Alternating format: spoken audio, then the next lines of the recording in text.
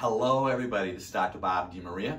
I'm going to talk to you about peripheral neuropathy, which is sensory loss. It's a degenerative condition commonly caused by people who are diabetics, may have had chemotherapy, even exposed to toxins like Agent Orange, even Lyme disease. I have an array of modalities that we use. I think the most significant for you to understand is loss of blood flow.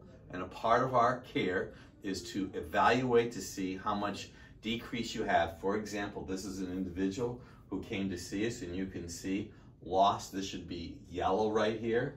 This should be yellow here. Lost the sensation in the feet and in her hands, and you can see that by the loss of color.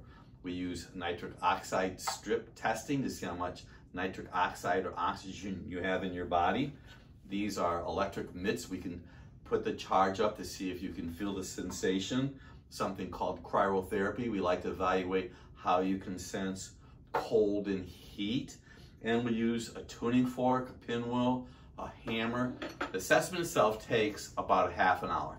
Then I'll put the numbers together from the assessment, come up with the amount of loss that you might have in your hands or your hands and feet, and come up with a plan, a at-home plan that you can use on a daily basis. Sometimes it could be 6 months to 2 years, but I do know this.